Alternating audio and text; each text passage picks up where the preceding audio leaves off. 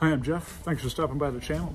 This is just a brief review and a detailed installation guide for the Goose Gear stainless steel drop-down table for the 6th generation Ford Bronco, years 21 and later. It's a really nice piece of gear I have here. I like it for a couple of reasons over some of the competition out there, which is frequently about priced half as much. This runs you around $500. You can certainly find tables for half the cost out there. I think the advantage and why I chose the Goose Gear is that one, it's food grade stainless steel. It looks like it's 304 stainless steel like I've got on my outside grill here. This will never corrode or rust, so it's really thick gauge.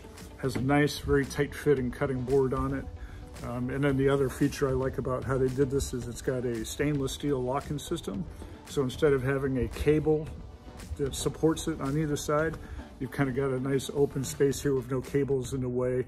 And it's really solid. I believe they say it will support 45 pounds of weight on it. And then a nice cutting board that's built into it here. And what I really like also, this thing will not vibrate. I've been driving around over bumpy roads and stuff, and there's no sound or vibration. And the dual stage locking mechanism on it, you can go ahead and just, with one hand, release either lock and pull it down. So single hand operation, you don't need to put two hands on it to open it up. But anyway, that's a quick review. So stainless steel, nice cutting board that you can push out underneath it here. And aluminum powder coated in the back. 6 screw points you're going to have to drill into your vehicle to do that. The guide shows you how to do it that I've included on here. But anyway, I hope you like the review, and give me any feedback if you have any questions. Thank you for stopping by.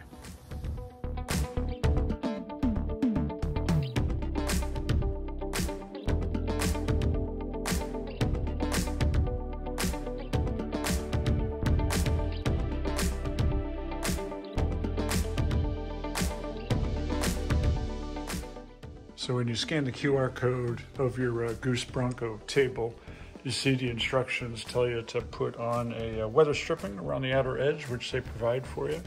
And then your next major step is going to be to hold up the table against the back of your Bronco tailgate to get it aligned and mark where the holes are going to be.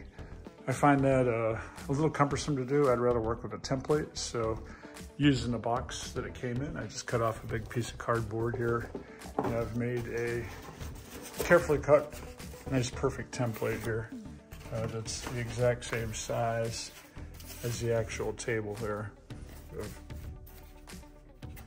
all the points on it.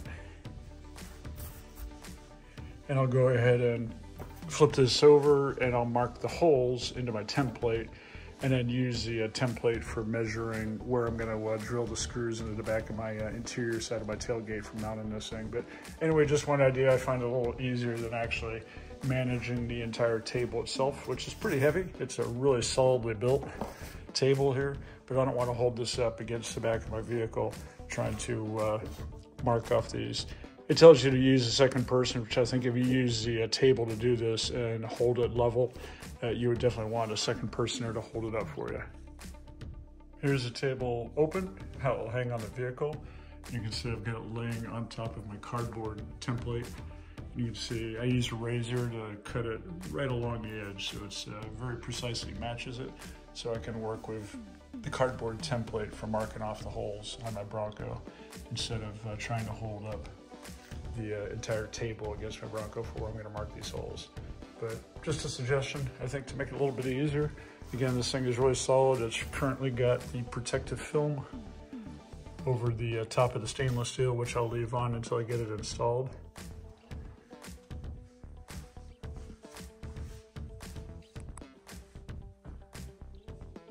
And then with the table set up over the top of my cardboard template, really lined up well. And I've just gone with a pen and poked a hole in the dead center of each of these holes, all 6 of the holes, and just make sure they're perfectly centered. Minimize any error as you go from one template, marking your vehicle, and then drilling holes. Once you've got your template marked up, and double check your markings, put it back on, make sure they really align, that it didn't slide on you, because you don't want to drill holes in your vehicle and have them not perfectly aligned. So just make sure you double check everything. As I say, measure twice or maybe 5 times before cutting or drilling. And then even mark your template to make sure you have your top orientation there and don't get confused and take it out to your vehicle upside down. You can see the notch up here corresponds with the notch on the back of the table here. And now I've got an easy template to go out and mark up the vehicle. And I'll keep these holes really small. I'm gonna use a very small drill bit once I get this lined up on my vehicle to just make a very small mark on the inside. So I'll get this taped onto the inside of my vehicle, make sure it's all perfectly aligned, and then just use the smallest hole here. I don't wanna make these large. It just gives me more chance of, if I'm at the top of this hole and at the bottom of this hole, you start to have alignment issues when you put this on. So I'd keep these holes as small and precise as possible for making the center of your drill point. And this is the template installed. You can see the top edge level with the top of the rail. And my markings.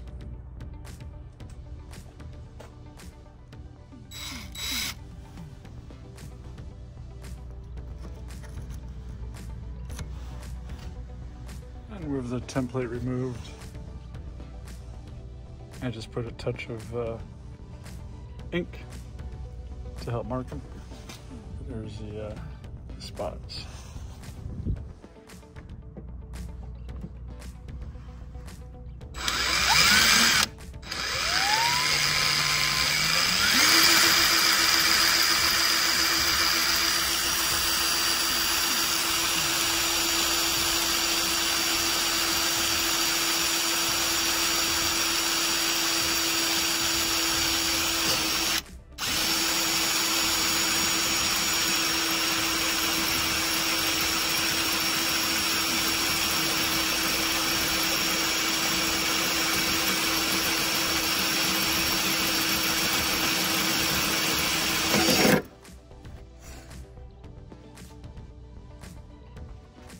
That's with the holes drilled out. And I actually went and sprayed a little clear Rust-Oleum on each of the 4 holes. Just, I don't think there's a real rust issue there. It's a dry surface, but for a little protection over the bare metal. So when you've got your holes drilled, the next part is to install a rivet nut into this hole. And the way you're going to do that, they supply the tool here. It's got a ridge on the bolt, so the smooth side of this bolt goes against the screw head, and the ridged part goes up against the outside portion of the rivet nut. You just take it, screw it on, just finger tight. Just has to be snug, and then put the rivet nut into the hole, which is a pretty tight fit.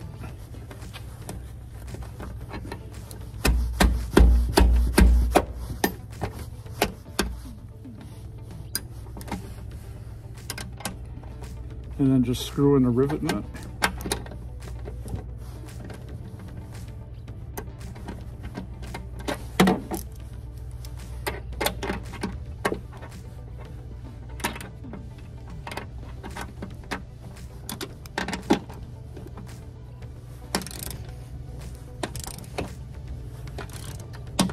You'll feel it start to bite and tighten up.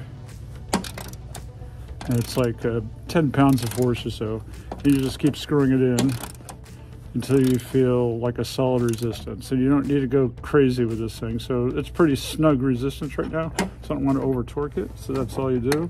And then you just back out the screw.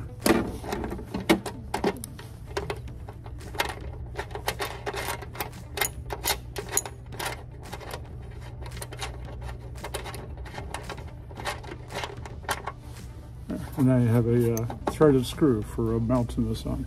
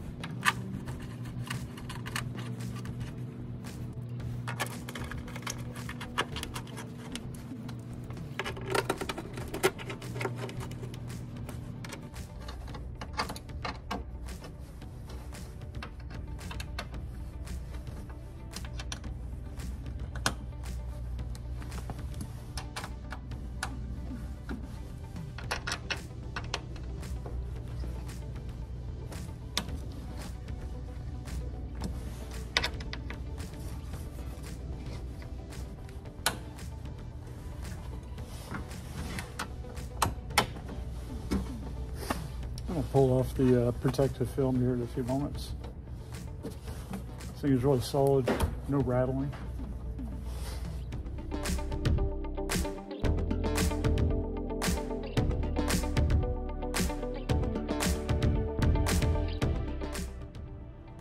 And there's the finished product. Really solid feeling. And the board even is like takes a lot of force to slide it. It isn't gonna like slip out on you. And it's easier to push out from this side to extend it.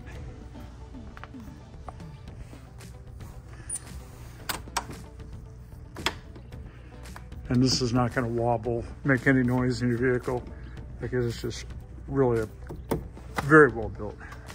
Very pleased with it. And yeah, it does have an angle across, so you can see I've mounted the back plate evenly, but it does have an angle, and that's to compensate for the fact that the tailgate angle goes out. But when it is down, it's nice and level. So they thought that out pretty nicely. So you can see how there's an angle across the bottom of the tray table or table relative to the door, and that's to account for the angle of the door when it opens up.